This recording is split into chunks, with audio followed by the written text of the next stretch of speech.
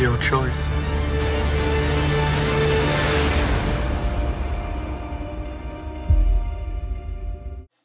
Welcome back, everyone. It's Charlie. Kit Harington was talking more about the Game of Thrones Jon Snow sequel, so we'll break it all down. I know there's lots of questions about what's going on because there was all this news about Game of Thrones sequels and prequels that they had canceled or paused development on, and some that were continuing. They are still working on a bunch of them. I'll explain which ones were canceled and which ones are continuing. If you're brand new to the channel, of course I will do videos for all of them, just like I did for the original Game of Thrones series, just like I'm doing for the House of the Dragon episodes. They're getting ready to film House of the Dragon Season 2 as we speak right now, as of me posting this video. It sounds like that's probably going to wind up being released in either spring or summer 2024, though. I'm not expecting them to release House of the Dragon Season 2 until next year.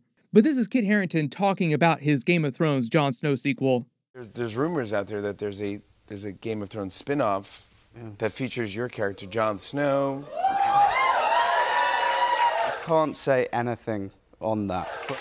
Is it happening? Well, I don't know. Do you want to have? Yeah. Yeah, I do want to have it. You know, I get recognized a little less nowadays. Oh, wow. And it kind of hurts my ego, you know.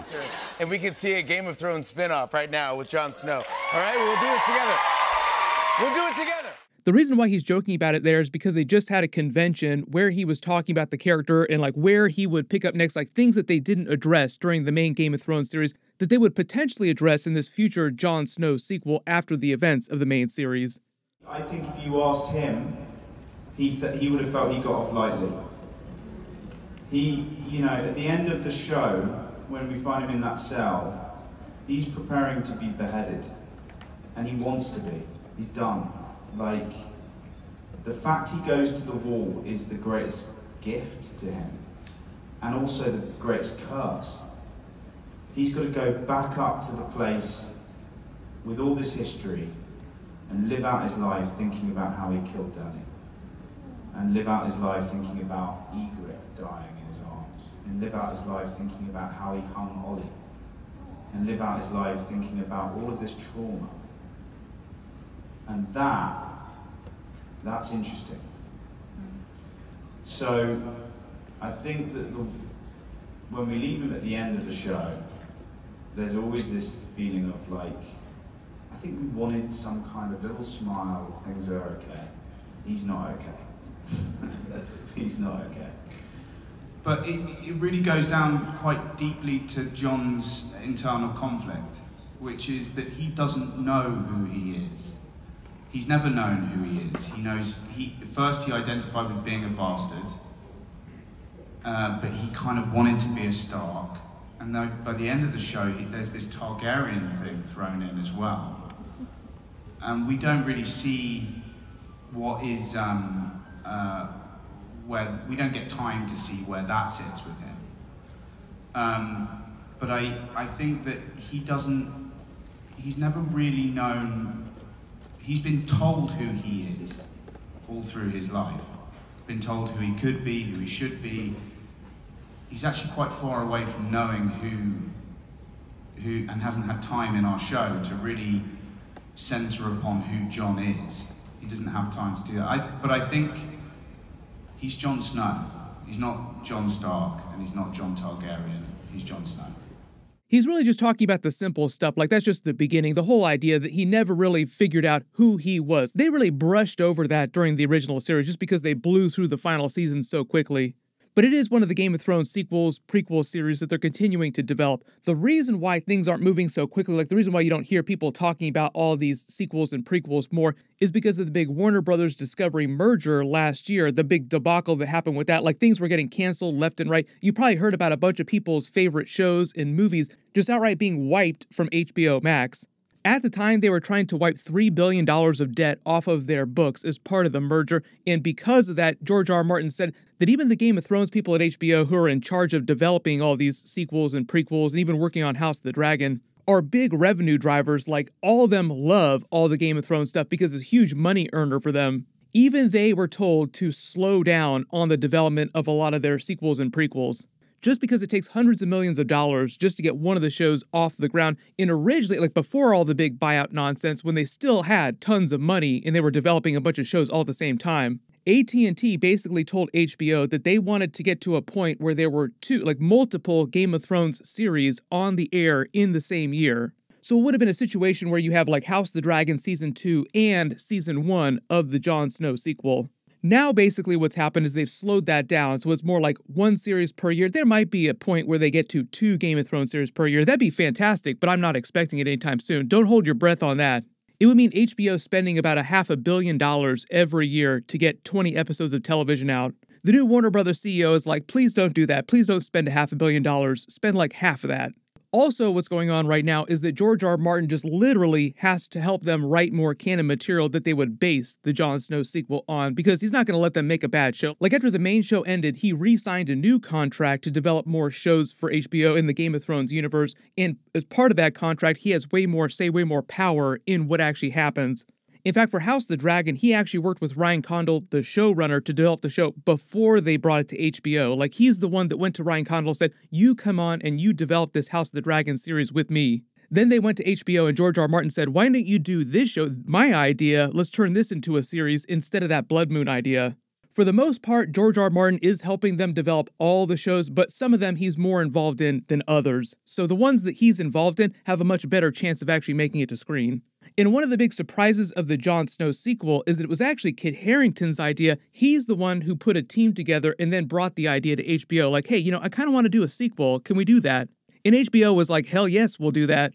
There have been several ideas for Game of Thrones sequels with the main actors, like an Arya show set with her going west of Westeros. Like, what happens to her after the events of the ending? The general rule of thumb is that any of the Game of Thrones sequels or spin-off series that are centered around one of the original main characters from the original series have priority over a lot of the lesser ideas for prequel series that they have. Like, oh, a bunch of the original actors want to come back. All right, let's fast-track that idea. But because it takes George R. R. Martin so long to write new material, like we've been waiting for Winds of Winter for over a decade now, and because of them pinching pennies at HBO, it's just going to take them a little bit longer to actually work this idea out. They also haven't said if this Jon Snow sequel would be a one-off, like it'd be a limited series, or it would continue on for multiple seasons. I've already addressed their plan for the House of the Dragon series. They've actually turned that into like a much bigger idea. Originally, it was just going to be its own small show set around the Dance of the Dragons, but they basically turned it into a Fire and Blood show that will cover the events of many different eras of the Targaryen history, and they'll just continue to call it House of the Dragon. So even though House of the Dragon might only take them up to like 3 or 4 seasons, when they get to Season 4 or Season 5, they'll treat it like an anthology series, recast some of the actors, and do the Blackfyre Rebellion and so on and so forth throughout their history, backwards and forwards. That's how they'd also do Aegon's Conquest. They've talked about doing Aegon's Conquest as part of the House of the Dragon, but they would probably wait till after they're done with the Dance of the Dragons. I'll go down the list of all of them explaining which ones were confirmed to still be going, which ones were just delayed a little bit longer, and which ones were outright canceled. First off is House of the Dragon. Of course they're still making it, like I literally just talked about it. They're filming Season 2 really soon. Ryan Condal, the showrunner, said that they specifically referenced The Crown on Netflix as a show that would jump through time with different actors playing characters, so they're just going to continue doing that for many different time periods, many different events in the Targaryen history. That's how you get 10 plus seasons of House of the Dragon. They treat it more like an anthology. The next one they're still making is the Jon Snow Game of Thrones sequel. This is true basically for any sequel show starring one of the core main characters from the original series. Arya Stark is another example. Maisie Williams is like, well, yeah, if they come up with a good enough idea, of course I'll come back and I'll do an Arya series. After the original show ended, there had been talk of doing an Arya series at some point for her adventures on the western continent, like what's west of Westeros? What did she do when she left on that ship? The only thing about the Jon Snow series is they probably just delayed it for a little while and won't actually start filming it till they announce producers, directors, or some supporting cast. So I'm not expecting them to start filming this year or even next year. Like, they probably don't want to air multiple Game of Thrones series at the same time right now. The next big one is another House of the Dragon based series. So Ryan Condal, showrunner of the House of the Dragon, said that before he started working on the series right now with George R. R. Martin, he was actually pitching HBO a Tales of Dunk and Egg series. Since he jumped to House of the Dragon, it's been an enormous success for them. They're making like 1 billion seasons of it at this point. What they'll probably do is just slot in the Tales of Dunk and Egg as one of the events that they cover later on in the timeline. Might be a long time before they actually cover it, but they're still probably planning on doing it within the House of the Dragon larger idea. The events of Dunk and Egg follow Sir Duncan the Tall, who's the ancestor of Brienne of Tarth, and Egg, the future Aegon V, King of Westeros, but when he was a boy. They reference him during the original series. Egg is Maester Aemon's younger brother. That's how old Maester Aemon is. He's ancient. He references him when he died. The other cool thing about Maester Aemon in Egg's backstory is that there's a little bit of crossover with the Blood Raven, who became the Three-Eyed Raven. They'll probably cover his backstory during a future season of House of the Dragon when they cover the Blackfire Rebellions. There's a Sea Snake series about Corlys Valerian's 9 voyages set earlier in his life, so it would be a much younger actor playing the character. All the artifacts that they featured around the High Tide Castle, and they featured them pretty prominently, are meant to be trophies that he took from each of his 9 famous voyages around the world. They're mostly taken from parts of Essos that we haven't seen on any of the series, like the original Game of Thrones series or House of the Dragon yet. They've been talking about this series like it's a completely different thing, like not part of the larger House of the Dragon type of series. What they've probably done is just delayed it indefinitely. It sounds like they still plan on making it eventually, but not for a long time. There's a Princess Nymeria in the 10,000 Ships series. They even teased that they were planning on doing it during House of the Dragon Episode 1. The page that Rhaenyra and Alicent are reading from in that book, as Rhaenyra tears it out of the book, is the story of Nymeria and the 10,000 Ships. Later during House of the Dragon Episode 10, Alicent actually sends her the page back as a sign of their former friendship. Like, I kept this page the whole time. Nymeria is meant to be this really inspirational figure to a lot of women in Westeros, particularly to Rhaenyra, because she was a woman of great power who's remembered for doing very great things.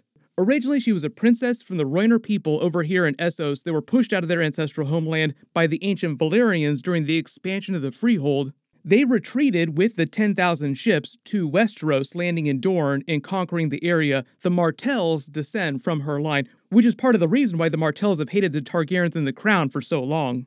They didn't bend the knee during Aegon's conquest and only joined the other 6 kingdoms as part of Westeros much later in the timeline, well after the events of the Dance of the Dragons.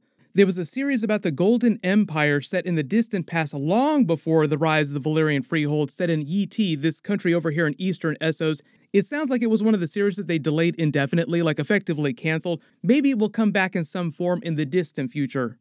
There was a series set in Flea Bottom after the events of House of the Dragon, but before the main series. Flea Bottom is this area of King's Landing that we visited several times on the main series and on House of the Dragon. Daemon spends a lot of his time there whoring around, as does Aegon II. I believe they canceled this. I don't think they're planning on making a Flea Bottom series anymore. There was also the infamous Blood Moon prequel series that they canceled a long time ago. It was set before the First Long Night, thousands of years ago. This was the famous pilot that they spent $30 million filming only to cancel it after seeing the finished version. It wasn't that it was bad or anything like that, like they still made a very good episode of television. It's just that HBO came up with a stronger idea that they felt like would earn them more money ultimately or be more popular, which was House of the Dragon. There were also a couple adult animation-based Game of Thrones series they were working on. George R. Martin said he was really excited about them, but they were treated more like Love, Death, and Robots, where each episode had different styles of animation telling different stories. It sounded like it would have been really cool. But this is also one of the ones that they've canceled, because if you haven't seen the news, Warner Brothers has been canceling stuff left and right, like I said, to save money. But of all the stuff they've been canceling, the stuff they've been quickest to cancel has been the animation. As we get more information about some of these other sequels and prequels over the next couple of years, of course I'll continue to do videos for them and for House of the Dragon Season 2 as we get more footage from the set. Everyone click here for my House of the Dragon Season 2 teaser video and learn about some of the new characters they're introducing, and click here for my Game of Thrones alternate ending and deleted scenes video. Thank you so much for watching, everyone stay safe, and I'll see you guys in the next one.